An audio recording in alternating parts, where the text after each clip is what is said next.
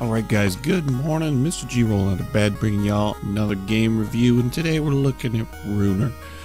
It's a top-down, isometric, twin-stick action shooter with a cyberpunk vibe. It's set in the year 2091 in the cyberpunk metropolis of Rengkok.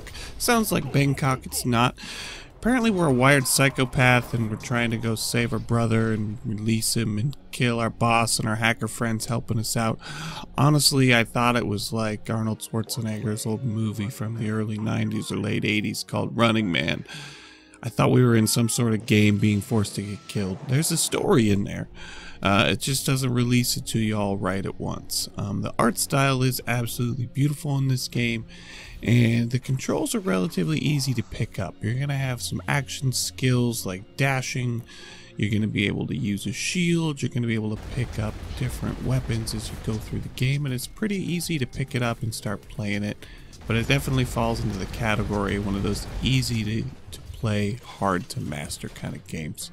And the art style, the graphics, the sound are absolutely beautiful. I've just got to say right now, I'm not usually into these kinds of games because, one, I'm getting older and slower, and I can only hack, slash, and shoot so fast these days.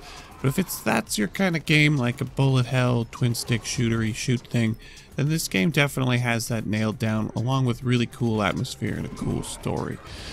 So do I give this one a recommendation? Well, currently it's a little bit spendy. It's 20 euros on Steam. I fortunately was able to pick this thing up for free because it was on one of the Epic Game Store's giveaway days, so I was able to just go ahead and grab it. But if it's the kind of game that you think you'd be interested in, sure, absolutely go ahead and pick it up. I feel like I would definitely wait for it to go on sale if it was me. That being said, I mean, really, it makes shooting and whacking stuff look pretty awesome. Alright, I'm going to catch you guys later. Be good. Don't do anything I wouldn't do. Mr. G out.